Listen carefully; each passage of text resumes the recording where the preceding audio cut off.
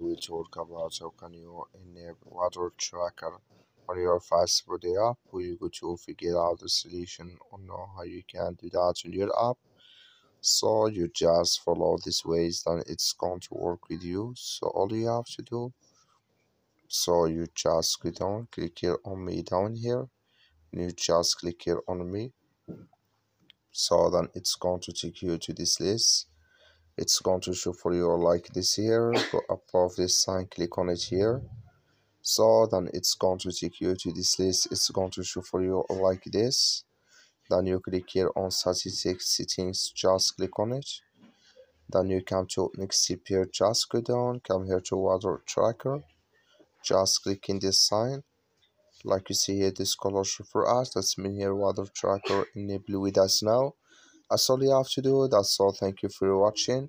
Don't forget to support us by liking, subscribe.